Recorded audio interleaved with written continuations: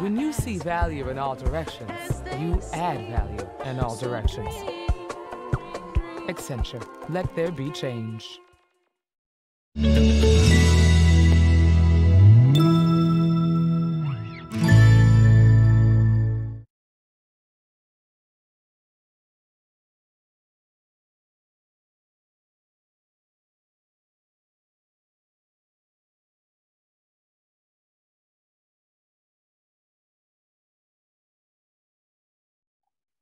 And we are live. Hello and good morning. Welcome to CDOIQ Symposium. I have a great opportunity to introduce a panel of experts today. With us is Denise Zheng, who is the Strategic Initiatives Office at the CEO Office of Accenture. Julie Shah, pleased to meet you, Professor of Aeronautics and Astronautics at MIT. And then we have Ali Shah, who is Global Principal Director for Responsible AI at Accenture. Thank you very much. I'll hand over to Ali to take the panel forward. Thank you, Baz. Good morning, everyone. Good afternoon and good evening to those participants who are joining us remotely or in person. It's really great to be able to come and speak to you today and share some of our perspectives on regulation, ethics, data, talent, and some of the key challenges and how to navigate them. As Baz said, my name is Ali, Global Principal Director for Responsible AI at Accenture. My role is really to help the organization provide support to clients and really help our clients understand how to navigate and implement responsible approaches to new technologies such as AI. Prior to joining Accenture, I'm a fairly recent joiner, but prior to joining Accenture, I was Head of Technology Policy at the UK Information Commissioner's Office. That's the independent regulator for data protection, privacy, and data rights. My role there covered AI regulatory policy, and many of the regulatory policy outcomes and products that have been produced by the ICO over the last few years were delivered by me and my team when I was at the ICO. Alongside me, I have two expert colleagues who will be joining the discussion. So I just want to take a couple of minutes just to introduce them. So firstly, Julie Shah, would you just tell everyone who's listening in a little bit about yourself? Hi there. I'm delighted to be here today. I'm Julie Shah. I'm a professor at MIT. I'm an AI researcher and I run a robotics lab here at MIT. I also hold a role as Associate Dean of Social and Ethical Responsibilities of Computing within the New Schwarzman College of Computing. My area of research focuses on developing artificial intelligence that facilitates more effective collaboration between people and machines. So I develop intelligent decision support for experts, doctors, nurses, fighter pilots, as well as develop collaborative robots that work alongside people in factory settings, and very related to questions around sort of positive visions for work of the future. And in my role as Associate Dean, I work on leading new efforts to re-envision and implement the training of computer scientists and engineers to be able to innovate, develop, and field technology, specifically computing, responsibly. Thank you, Julie. That's fantastic. And Denise Zheng, would you introduce yourselves and tell everyone a little bit about your role and what you do? Sure, absolutely. It's good to be here with you, Ali and Julie. What a pleasure. So I'm Denise Zheng. I am Managing Director for Strategic Initiatives in the Office of the CEO at Accenture, where I've led a number of initiatives for Julie Sweet, our CEO, ranging from responsible AI to other topics, but I'll just maybe stick to the topic at hand today. So I have a kind of a blend of different types of expertise. I've worked in advanced technology R&D research programs at DARPA. I've developed policy and strategy as well, having been one of the principal authors of the Cybersecurity Act of 2012, and coordinated cross-industry initiatives on AI, on data privacy, on cybersecurity, digital identity issues, working with CEOs of US Fortune 500 companies. And I'm really excited to be on this panel today to talk about responsible AI, but also a new focus area for me as well, which is metaverse and how to navigate the metaverse and Web3 technologies and build responsibility into how we begin to design, develop, deploy that technology. So really excited to be here, really excited for this conversation.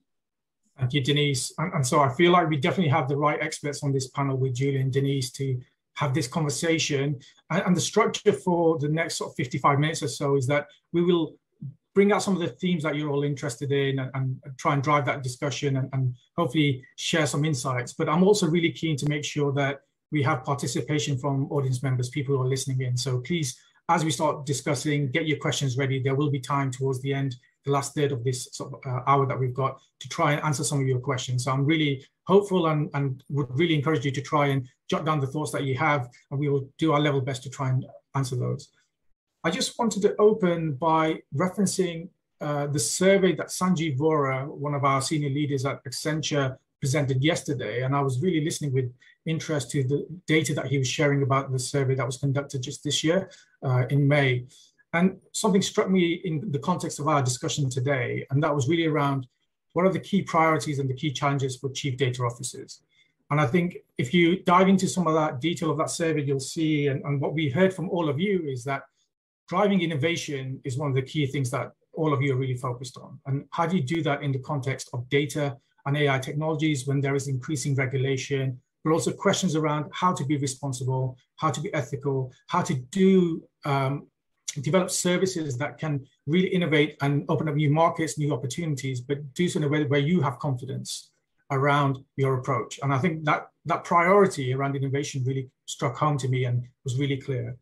I think alongside that, one of the key challenges that was really clear from that survey that you're all saying is a key challenge for you, the top one was around good data governance, managing the ethical issues, being responsive to the compliance requirements, but also really thinking about talent. How do you, at all levels, whether it's the C-suite or down to the product designers, engineers, and data scientists, how do you make sure that you have the right talent pool and the right cultures to try and execute your strategies and your business imperatives, right? How do you deal with that? So making sure that the governance management approach and the talent questions can be resolved is also front of mind for everyone who was surveyed. And I think hopefully our panel is almost engineered to try and bring that discussion to life a little bit. What we're going to try and do is touch on some of those points, and we'll bring in Denise's experience and Julie's to try and elaborate on that. I wanted to open though with just a few words. So I think we're having this discussion within a context where data use and AI is just rapidly growing as an imperative for every single business. You know, our society is already data-driven and AI-driven in many contexts, but we're very much at the beginning of the opportunities that data and AI enables. And I think we all see the positive benefits to our businesses, our consumers, and our fellow citizens from these technologies and the use of data. But I think the last few years has also shown us that there are real consequences for getting things wrong and real harms that can occur for citizens, but also for organizations when something has gone wrong. How do you deal with the consequence for your customers and consumers? How do you deal with the impact on your brand if citizens feel they can't trust you anymore? How do you deal with the regulatory scrutiny that might come from having something not going the way that you intended it to go? So navigating those sorts of challenges while benefiting from the technology is something that we're all thinking about every single day. But the landscape is just getting more complicated. I think if you look at the UK and the EU, the regulation of AI is already here in many ways. So if you have, over the last few years, thought about implementing and having put in place compliance requirements for GDPR, well, there are aspects of GDPR that really require you to think about how you develop, deploy, manage, consume, buy AI services. That's already here. Those requirements are continuing across the UK and the EU. But also sector regulators are already thinking and trying to supervise and regulate the use of AI, whether it's financial authorities thinking about the use of AI in use cases such as fraud detection or credit risk scoring, whether it's regulators thinking about the use of AI in HR or recruitment, or broader horizontal regulators such as competition authorities. Again, across the EU and the UK, there has been an increased focus from regulators who are evaluating the consequences of a use case, but really recognizing that AI is the enabler for that use case.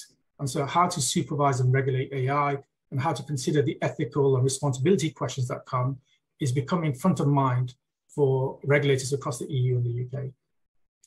But it doesn't stop there. I think if you have been following this area, you'll have seen that there is other regulation coming across the EU. The DSA, the Digital Services Act, will be coming in and really supervising the use of online content, advertising, primarily focused around large content, social media type operators. But for attendees to this panel, if you're in that supply chain, maybe you're one of those organizations, or maybe you're providing services to one of those organizations, you may be impacted by those regulations. In the UK, the Online Safety Bill is also looking at content moderation, but again, underpinned by questions around AI regulation and what are the issues around AI. But of course, I think the major development that's coming from the EU is the upcoming EU AI Act. So this new piece of legislation is going to really define the standards and controls around how to develop, deploy, utilize AI, and what are the sorts of requirements that are needed to manage risk. And I think risk is going to be one of the common themes that we'll bring up in this conversation. Most of the regulations that we're seeing globally around AI are really risk-based, and asking those questions around, are there any applications that are so severely harmful that we should prohibit them? But what about some applications that might be high risk? How would we manage them?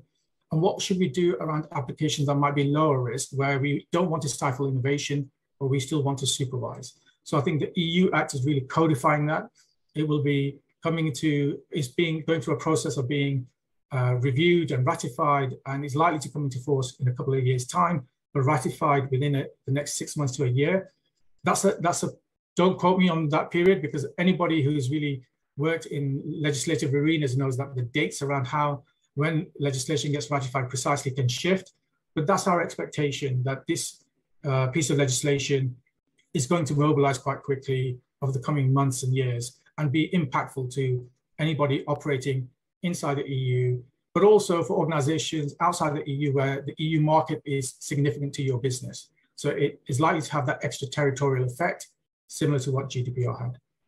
So what do you do about this? And I think I just want to finish on a couple of points before I bring in my colleagues by saying that one of the things that Accenture has been doing is really helping clients understand how to make being responsible practical and simple. Now, how do you make sure that in the context of a broad range of regulations, but also the broader societal conversation around responsibility, ethics, and how to do the right thing, and the conversations our clients are having with us around wanting to be recognized for being leaders in responsible data use and AI, how do you make that practical and simple? And so Accenture helps many clients in creating frameworks that can help an organization, regardless of where they are on their data transformation journey.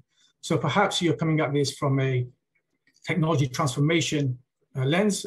We have a significant capability in data science and AI, and we often help clients with projects around that sort of technical challenge and bringing in our skills and experience and talent.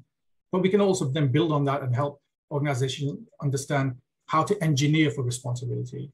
But we're increasingly also seeing clients asking us to help them with questions around data governance and data ethics, and really understanding how to build that robust approach that will be flexible enough to meet the different demands and requirements of regulation as it becomes codified and starts to impact their business, building in that agility.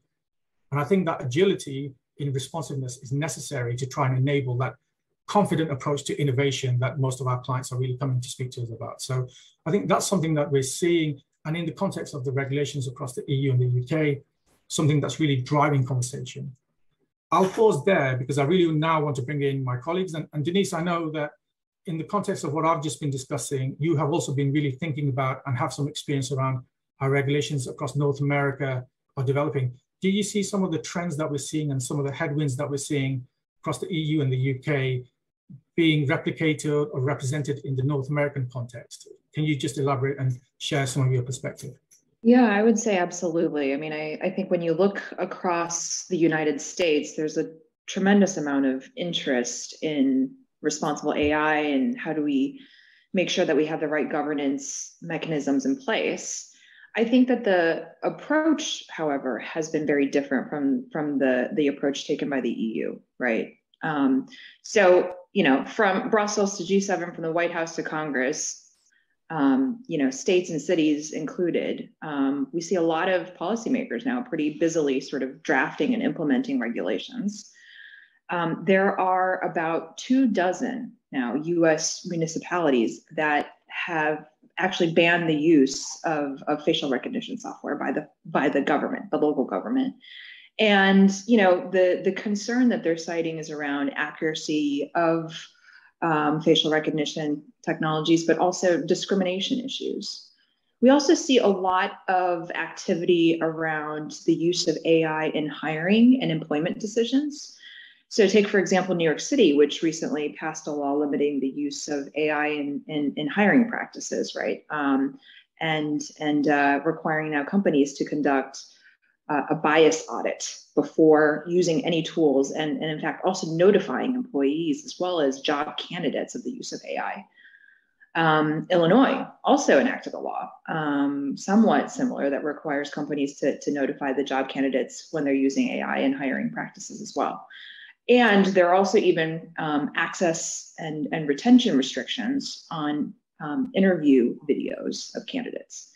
So we're seeing a lot of activity all of a sudden around facial recognition, around fairness and bias in AI, especially in hiring, and a lot of that activity is at the state level, and at the federal level. I think there's a lot of curiosity and interest.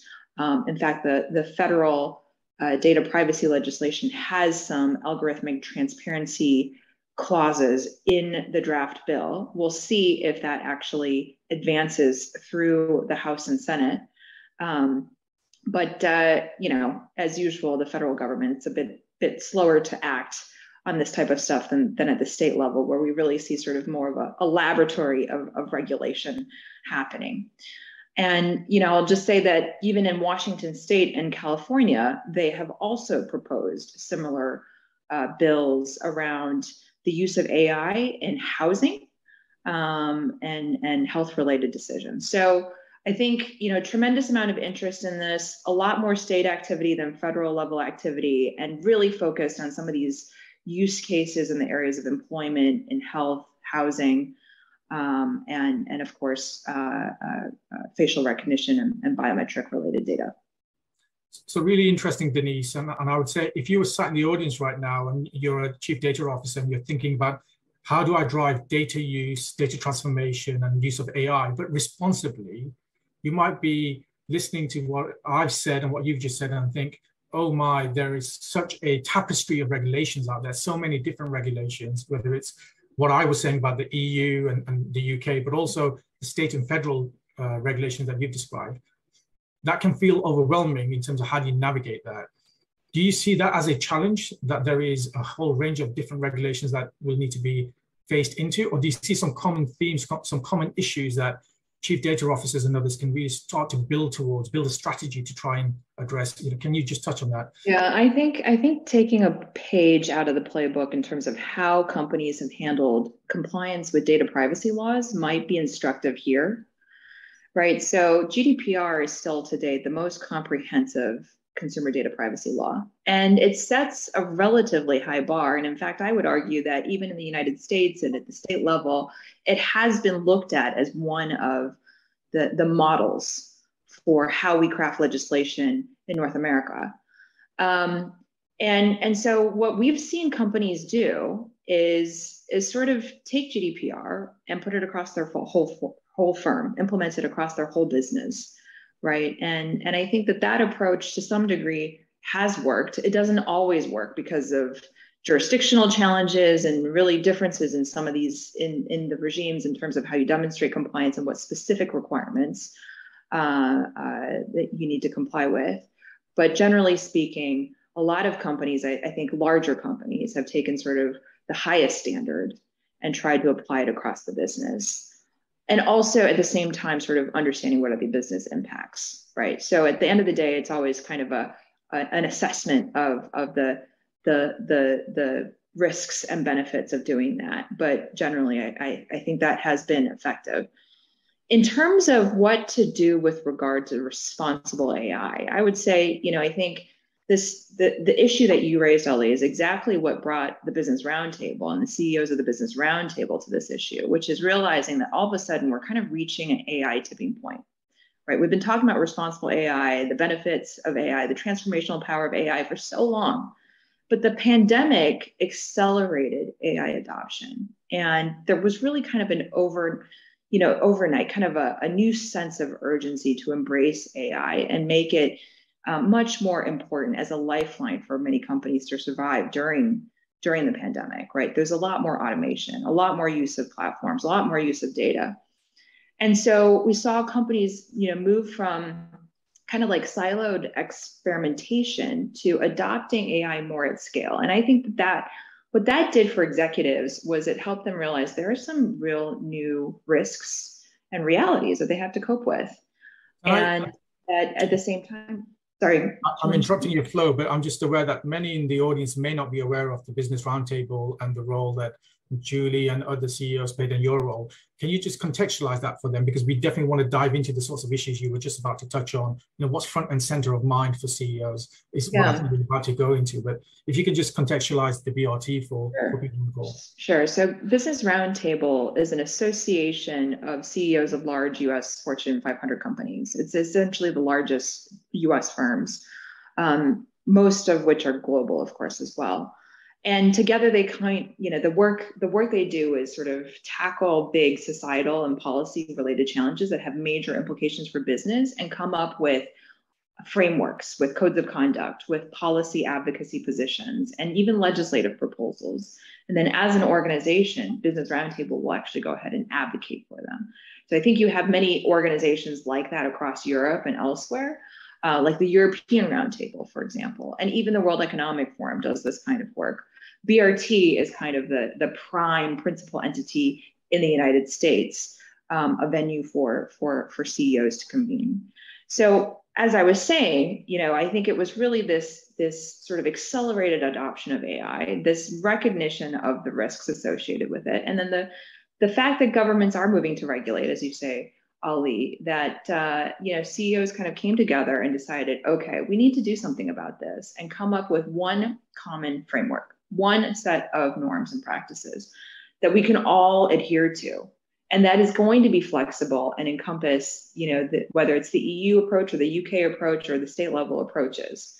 And that it's very much also tied to the purpose of a corporation and stakeholder capitalism. Whether you believe in that or not, it's really gaining traction as an issue, right? And as a way of a frame of doing business today. And so they came together, the CEOs, and created a roadmap for responsible AI. And I would say, just in a nutshell, the roadmap is quite extensive. I won't go into all the details, but in a nutshell, it's all about, first and foremost, making AI trusted and inclusive, and how to mitigate unfair bias and build in transparency and explainability into the system. The second piece is really about, ensuring that it's safe, it's effective, it's secure, right? Because we're going to see a lot of AI embedded increasingly more, and this is relevant to Julie's work, robotics into cyber physical systems, right? And ensuring that AI algorithms are truly fit for purpose and mitigate some of those foreseeable harms when the two come together. And then third is to implement, strong governance and accountability frameworks, because you can put in these great practices, but you need to have a strong accountability and governance framework around it that really instills kind of a company-wide culture of responsible AI to truly operationalize this. So I think that, the Business Roundtable work was important. It was a good call to action. And, I think companies really started to align around what's needed. So just to add a couple of perspectives to that, and firstly, touching on the earlier point you were making about GDPR and its influence, especially in North America, and in influencing the mindset of CEOs and others. As an ex-GDPR regulator in the UK context, when I was at the ICO, two things struck me really. One was the huge amount of effort that was invested by organizations in trying to understand how to conform and comply with GDPR. Some organizations had started early and had prepared. Others came very late to the deadline, and there was a huge amount of effort going in. But it felt like everyone tried to breathe a sigh of relief. A year after GDPR, we've done the conformance, we've ticked the box, we know we've got some data and governance controls in place. But at the same time, the thing that kept my team busy and me busy was, well, what are the implications from a personal data, PII perspective, GDPR perspective, when we are thinking about AI? And all of the points you've just raised that CEOs and others at BRT were thinking about came to the fore. So things like accountability and trustworthiness and trust, how do you really engender that? How do you test for that? Thinking about transparency and how does that work? And as I look forward to the regulations that are coming, I see those same themes really driving the risk-based approach that different regulators are taking. So it feels like there are some common things that are driving all of these different regulatory developments, but also the broader social conversation around why it's absolutely an imperative, but also a valuable thing to be responsible, to sustain your business. Things like fairness and transparency, as we mentioned. Of course, the challenge is, what do you do with that insight, right? That common insight that we need to have a plan for and a way to execute being transparent and accountable and trustworthy and fair. That's great, but how do you do that? So I just want to sort of dig into the issues and approaches that we might explore around really building capacities and capabilities around that. And Denise, before I bring Julie in, I just want to try and get your first perspective, and then we'll maybe sort of pivot to bringing Julie into the conversation. Yeah, I mean, I think Julie has a lot more to say on this than I do, in fact, because she's been building a protocol and a toolkit and really putting it into practice in the academic setting. So I will let her, I don't want to steal her thunder, and I couldn't even if I tried. But I would say that, I think what we're seeing is that, first and foremost, you need a data strategy that involves that has a critical sort of trust and accountability piece to it. Understand the provenance of the data, truly try to achieve diverse data sets and be able to map the the outcomes and insights that are generated by AI systems to sort of the source of the data as well, right? And understand sort of the provenance, the process, and how to create a system that is truly more explainable, more transparent. And I think, there's still a lot of work to be done in this space from an engineering and R&D and technical perspective. I'm delighted that we have Julie on the panel who can speak to some of that work. But I think that there are a number of practices that companies can begin to put in place, right? From thinking about how do you build multidisciplinary and truly diverse teams across your not just your sort of data science and machine learning teams, but also across your business that are going to be using those insights, right? And truly, making sure that there's an inclusive. You're designing for inclusion, and you're also being inclusive in terms of how you're designing your teams. So maybe I'll just pause there. Just to pick up that point, and Julie, I think, building on what Denise was just saying, I think thinking about how to deal with bias and discrimination, that is still an issue, but over the last few years, there have been lots of work done by industry, academia, regulators, and others, civil society, to try and really systematize some approaches to dealing with those issues, while other issues around bias, discrimination, and fairness still persist, and we'll need to do new thinking. There is also an effort going on within organizations, but also within regulators and others around trying to understand how do you really practically understand the needs that you have around talent and trying to build the right interdisciplinary and diverse teams, but also how do you assess the consequences of this technology and set of technologies? It keeps evolving and growing in its importance. And actually, as an aside, it's one of those insights I had coming from industry originally into regulation, that regulators go on their own learning journey, right? They're also figuring out, okay, what is the implication of bias and discrimination when it comes to AI? How do you build explainability when you might have black box algorithms? There's a range of open questions and challenges that regulators also work through. So they are often doing this in concert with industry, but also civil society and others. But fundamentally, those two questions really still persist. One is, how will our talent, whether it's C-suite or engineers or business leaders in every part of the business, understand what to do and how to come together and work? But also, some of the implications of these technologies will manifest themselves in years to come. How do we understand the consequences? So just wondering if you could sort of explain some of the things that you and MIT have been doing in this space and add to the conversation. Absolutely, absolutely. Well, the vision and the aim of our efforts at CERC, Social and Ethical Responsibilities of Computing here at MIT, are to actively weave social, ethical, and policy considerations into our teaching, research, and implementation of computing. And one of the key questions is, how do we go from these values, principles, guidelines, and then how does that inform the bread and butter, the everyday decisions and actions of practitioners? So you think about the training of physicians or those in healthcare in terms of medical ethics. This is sort of ethics for practitioners. What does it mean as we're training, the current generation, not the next generation, the current generation of computer scientists, data scientists, and engineers? And it's been we've been underway with CERC for 3 years now. The efforts predate that, but as a formal program. And it's something that is new. My background is aerospace. In other disciplines, we have very long cycles and very well-honed processes for considering social, ethical, and policy considerations of the technologies that we're developing.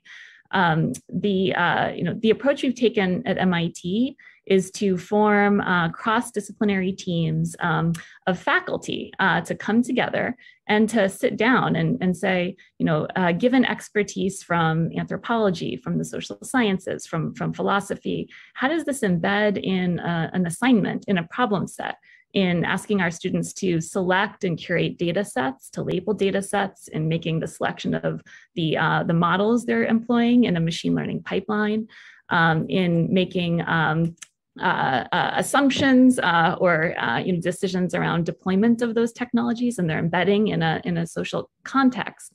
It's an incredibly exciting effort, and it's new. And so we're really inventing kind of as we go this new sort of implementation science. What we know does not work is to bring in a Kantian philosopher at the very end of a machine learning course and have them give an 1.5-hour lecture, because what are you left with? How do you take that sort of foundational theoretical knowledge and apply it to the systems that you're building and you're creating? So, one of the key challenges when teaching students is to work through with them a process of taking something that feels, too expansive and breaking it down into smaller parts that can be pursued.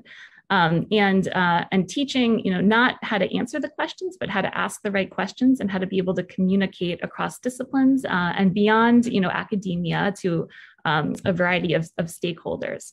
And so as a part of this effort, we've been quite excited. We've been very successful at what we say is basically like, changing the DNA of what it means to train up a computer scientist, essentially embedding social, ethical, and policy considerations in a very fine-grained way into many, many courses, so that, this is not an additional ethics course that students take or an additional lecture at the end of this class or that class, but it's really inescapable in their education. And they come away with habits of mind, but also habits of actions, toolkits and skills, practical skills that they apply reflexively when they're building, a new system and working through the, say, a machine learning pipeline.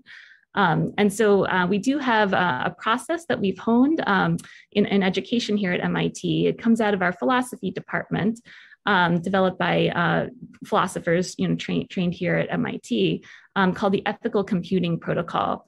And it's a structured process and toolkit for envisioning the possible futures, related to the technology that you're developing, articulating, what is potentially good or bad and for whom. So communicating the values laden in the endeavor. And then in a very fine-grained way, mapping out the technology, implementation, design, deployment decisions that you're making, how those map to values, and how those map to outcomes, processes, and then fairness, distributions of benefits and burdens across stakeholders.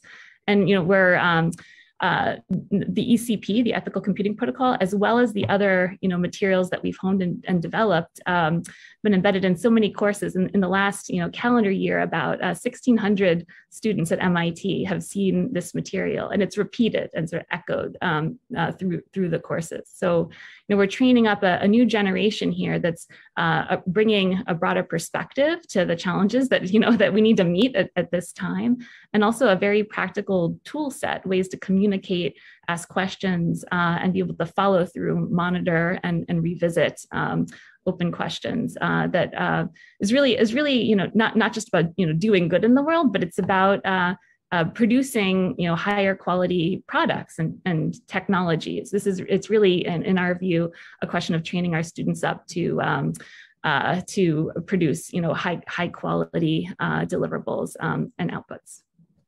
Thank you, Julie. A huge amount in there that I want to sort of follow up on. And in a second, Denise, I'll also, please feel free to ask questions as we're going through. But Julie, I think for those of us who have been in the AI and data space for some years, we'll recognize maybe even 3 years ago, or definitely 5 years ago, there was an assertion that it wasn't practical to try and make our engineers and data scientists and product leaders ethical or understand the ethics of this, right? It's hard enough to try and train people to be good data scientists or good ML engineers, but to also try and then train them to be ethical and philosophers was just not practical. And we all were having conversations about building diverse and representative teams with sociologists and ethnographers and others in there. But I think it sounds like from the work that you and MIT have been doing, MIT has made the call. It's saying, no, actually, you can make computer science students and others consider the responsible and ethical considerations, and it needs to be baked in. And I was struck by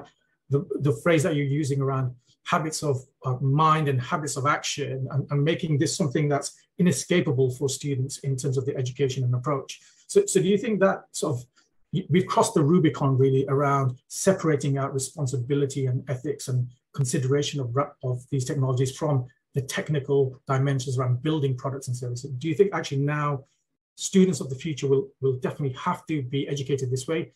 And I guess the real question for me then is, does that approach also need to apply to industry? How do you see it applying to industry? Can we translate what you're doing? I mean, it'd be great if we could all hire MIT educated students. That might not be possible for all of us. So how do you do that? How does it translate into industry and business? Absolutely. To your point, it is not practical to train computer scientists to also be philosophers. And so, that's sort of the starting point. However, it is, aerospace is I go back to that as an example. It's a systems discipline, right? Like a key part of your education there is not just understanding the thermo and the structure systems and the control systems, but also your training in these sort of capstone projects to be able to communicate within a team and understand that if you optimize your particular subsystem and everybody else optimizes their particular subsystem, when you put it together, you're going to end up with a highly suboptimized integrated system. Those communication skills to be able to collaborate, across disciplines are taught. They don't come, naturally or intuitively. And what we do require is, training our engineers, computer scientists, data scientists to be able to know what questions to ask, how to ask those questions to facilitate effective inputs from those in other disciplines. To be able to know how to identify what questions they need to ask and what questions they need to follow up on. And there's skills associated with that. And there's processes that you can utilize and communication tools that you can work with that can facilitate that. This is the way we will all be trained going forward. And the faculty at MIT, we've had 80 faculty involved in this effort. We're coming up on somewhere around 10% of the overall faculty at MIT. that are themselves, practicing these new skills of working in these cross-disciplinary teams across faculty to hone the new material, to be able to train this next generation. So they're modeling how to do this and learning how to do this at the same time. This is something that needs to exist beyond the educational or academic setting. Many of the tools and processes that we've honed here at MIT, they're taught in a highly facilitated fashion. So, now the next phase for us, which we're very excited about, is opening, ECP and other methods up and being able to hone in collaboration with city municipalities, with industry, the right ways to make these practical and embeddable within professional work environments, and how we, much like the faculty here, are climbing a learning curve to be able to teach, how we all climb a learning curve together, so that responsible AI is not something that's done in a unit separate or is checked before or after, but it's really a practical set of tools and skills we're bringing through in being consumers of data, understanding where it comes from, its uses, why and when one set of techniques should be used as another, but with this sort of much broader perspective. Great. So let's dive into that point a little bit around practicality and scaling your approach, which is working for students and faculty. But in business, we have imperatives and pressures, and why is this an imperative now? And I think, Denise, I know with another hat that you wear in Accenture, you're also thinking about responsible metaverse, and metaverse is going to be powered by AI. Can you see the imperative for the sorts of techniques that Julie's describing? Now, I wonder if I can get you both to answer that difficult question around, sounds great, Julie, and really would add value to us over the longer term, but how do we get started with this? What are the things we should be thinking about? Denise, I wonder if you could just open that aspect up around how your thinking has evolved around metaverse, and we sort of take that point to Julie. Yeah, I think it's absolutely relevant to the metaverse. And I wonder, even Julie, if the framework that you're developing is applicable beyond our responsible AI, because responsible AI is just kind of like one important slice of what we're concerned about with the metaverse.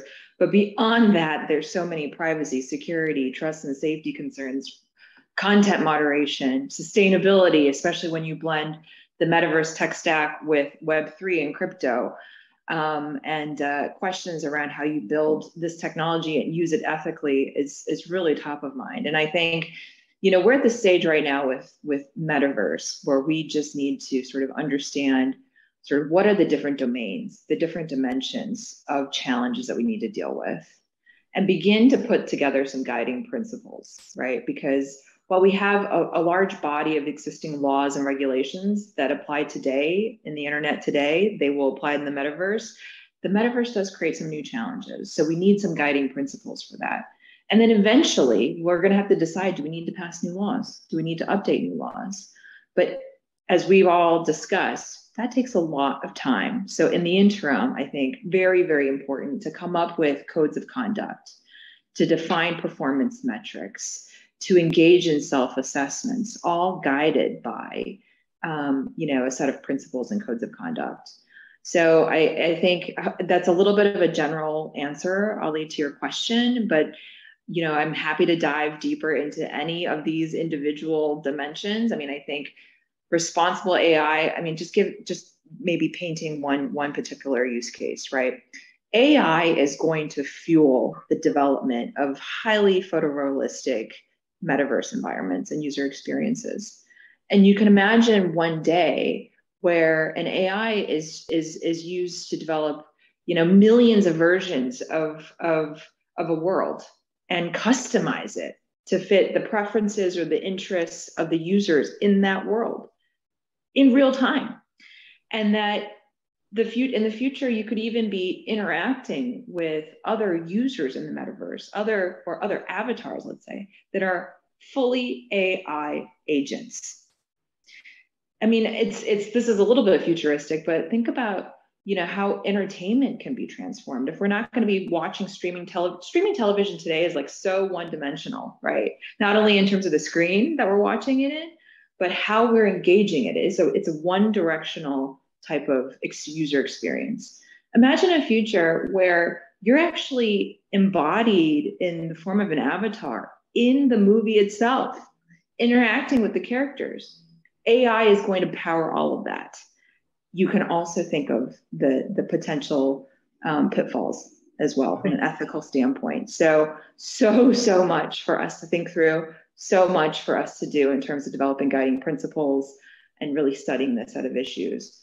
But I think early on, recognizing some of these challenges, articulating what is the responsible approach, even if it's just a framework, which I think is exactly what Julie, you and your team at MIT have put together, and putting that into practice as we define, as we develop, as we architect this whole new domain.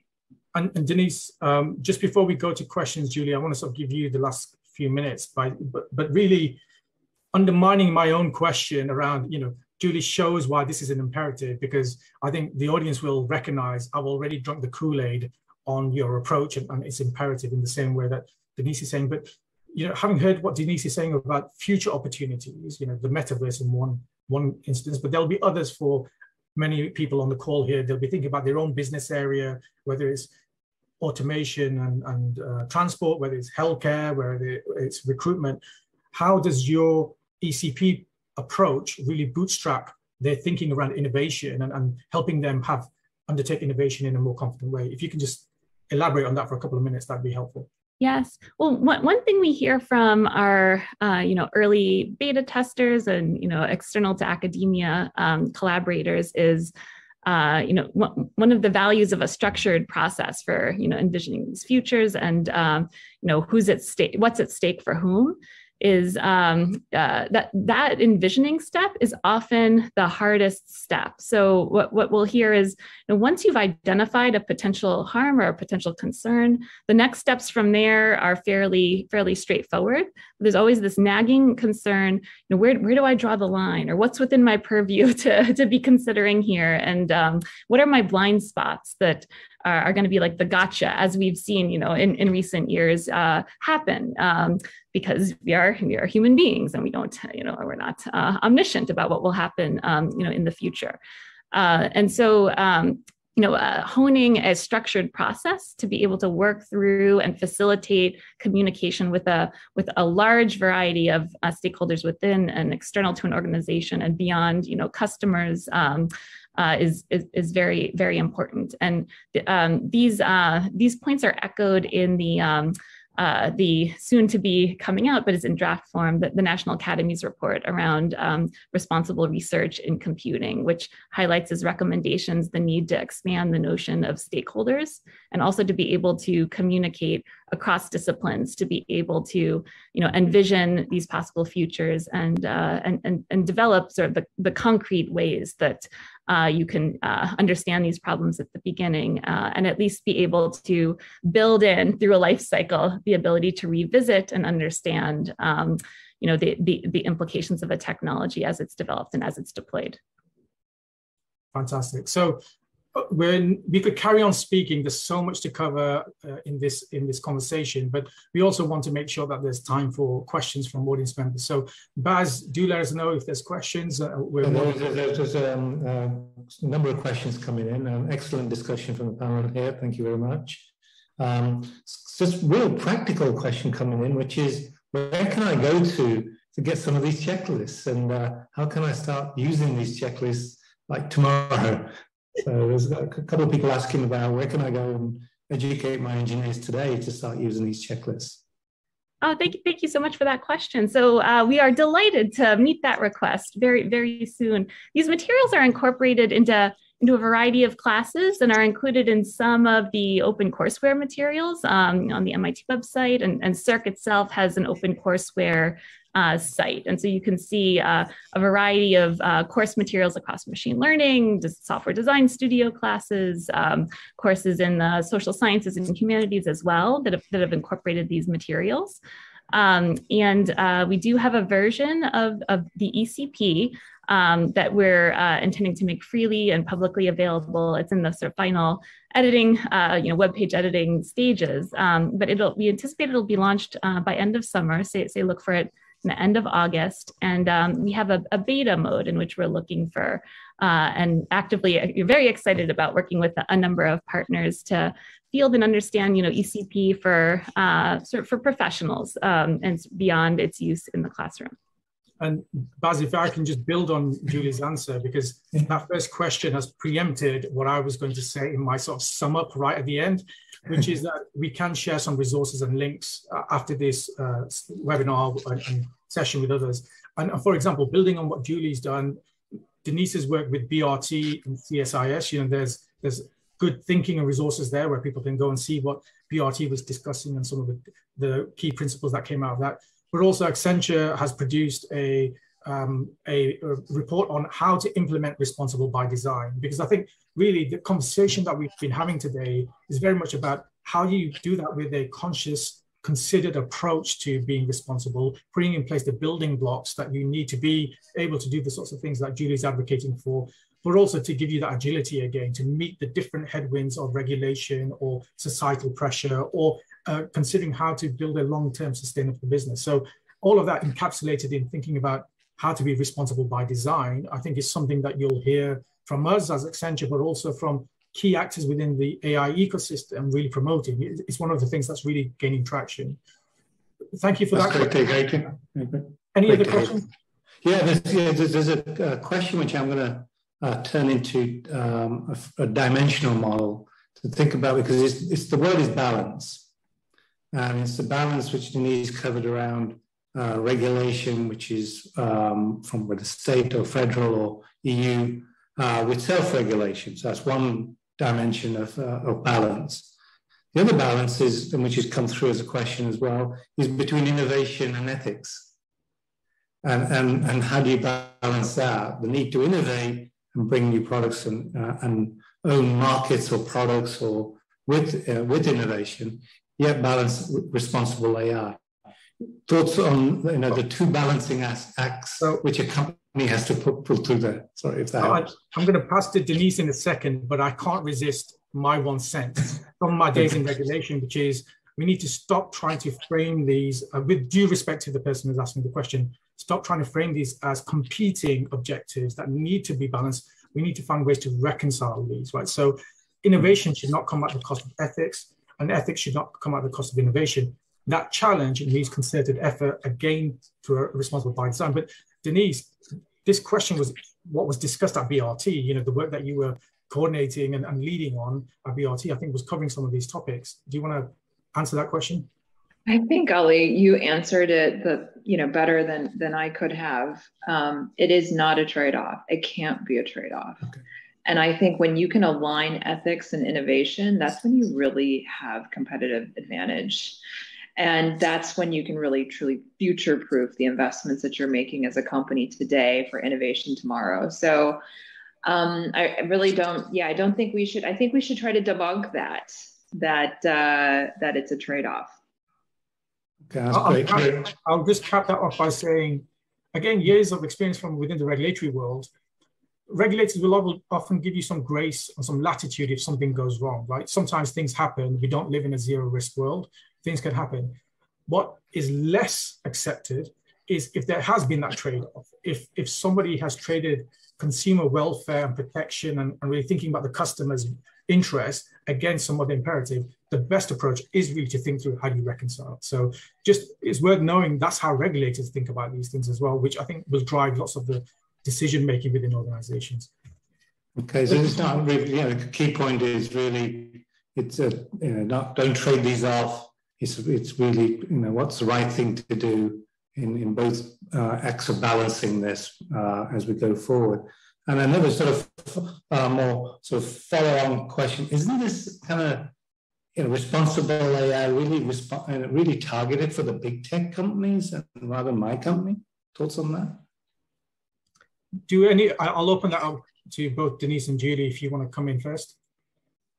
Yeah, and it's not just for the big companies, and we're here at MIT, we're in conversation with actually many startups that have want to be able to think through in deployment of, say, something in a city, what are the unanticipated consequences or implications that they might be missing, but want to be able to think through in advance.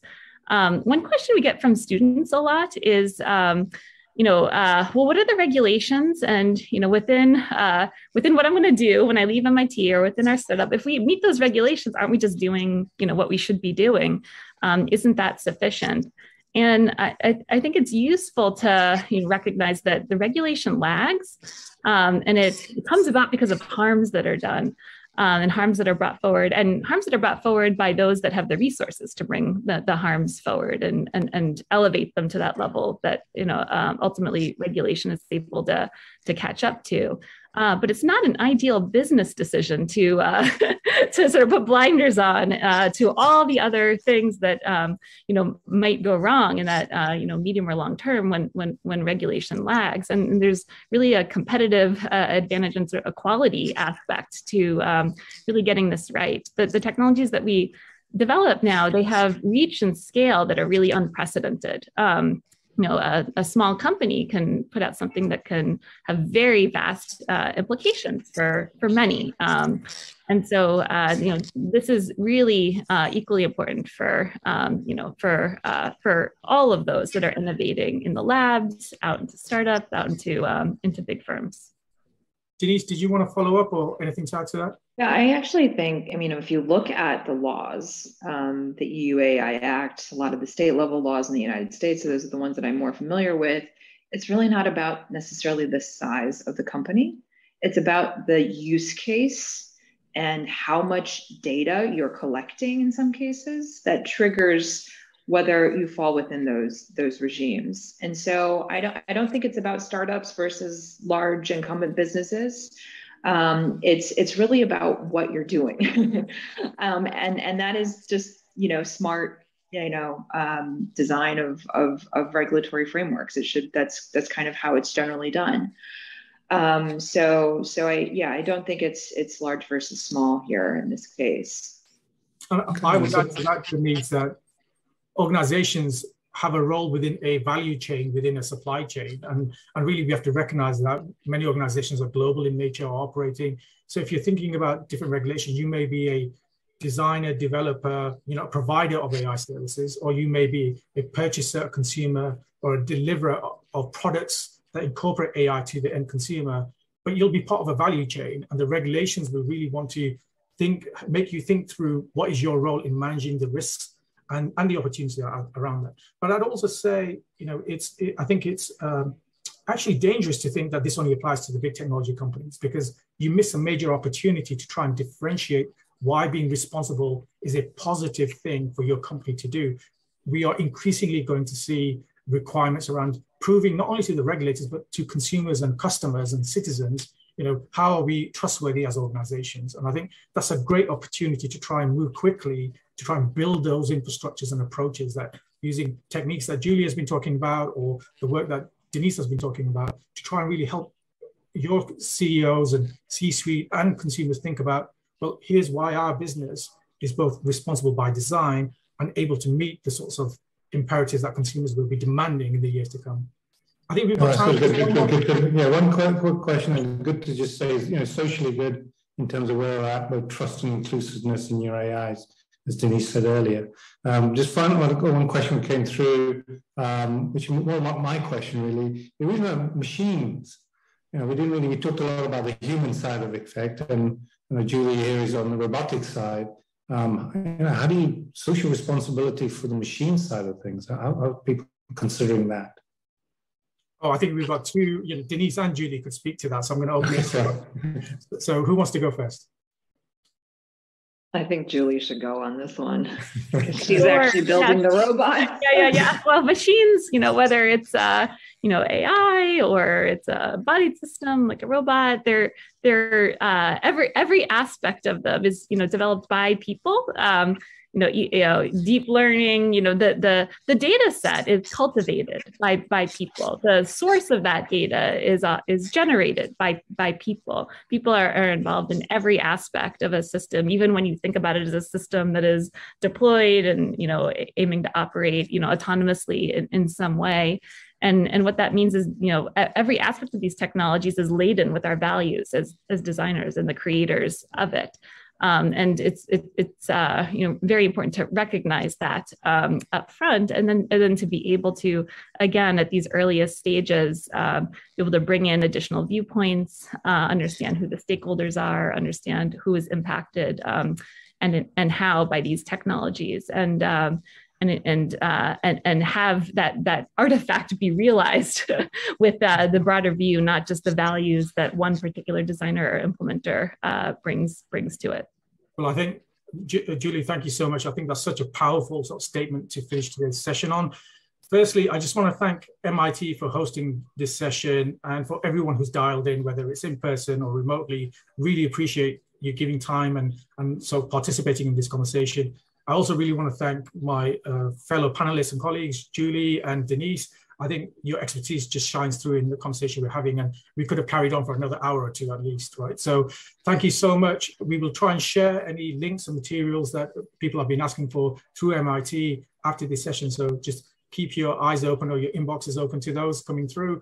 But finally, just a big thank you from me. I really enjoyed this conversation and really valued and learned a great deal through this discussion. So thank you very much. Well, thanks so much, Ali. Goodbye, everyone. Take care. Bye. Bye-bye. Bye.